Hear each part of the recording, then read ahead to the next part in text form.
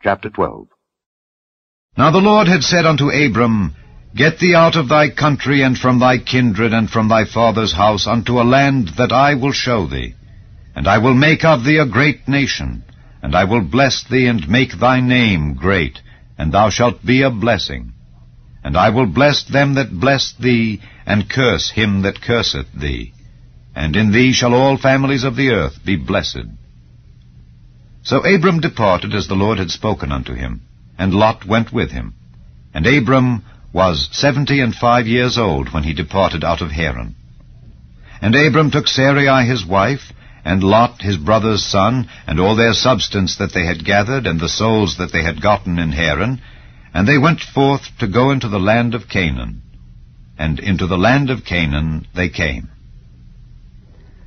And Abram passed through the land unto the place of Sichem, unto the plain of Moreh, and the Canaanite was then in the land.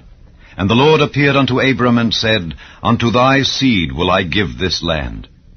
And there builded he an altar unto the Lord who appeared unto him. And he removed from thence unto a mountain on the east of Bethel, and pitched his tent, having Bethel on the west, and Hai on the east. And there he builded an altar unto the Lord, and called upon the name of the Lord. And Abram journeyed, going on still toward the south. And there was a famine in the land. And Abram went down into Egypt to sojourn there, for the famine was grievous in the land.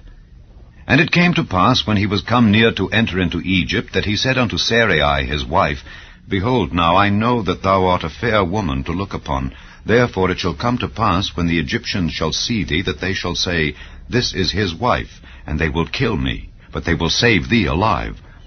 Say, I pray thee, thou art my sister, that it may be well with me for thy sake, and my soul shall live because of thee. And it came to pass that when Abram was come into Egypt, the Egyptians beheld the woman, that she was very fair. The princes also of Pharaoh saw her, and commended her before Pharaoh. And the woman was taken into Pharaoh's house. And he entreated Abram well for her sake. And he had sheep and oxen, and he-asses, and men-servants, and maid-servants, and she-asses, and camels. And the Lord plagued Pharaoh and his house with great plagues, because of Sarai, Abram's wife. And Pharaoh called Abram, and said, What is this that thou hast done unto me? Why didst thou not tell me that she was thy wife? Why saidst thou, She is my sister, so I might have taken her to me to wife? Now therefore, behold thy wife, take her, and go thy way. And Pharaoh commanded his men concerning him, and they sent him away, and his wife, and all that he had.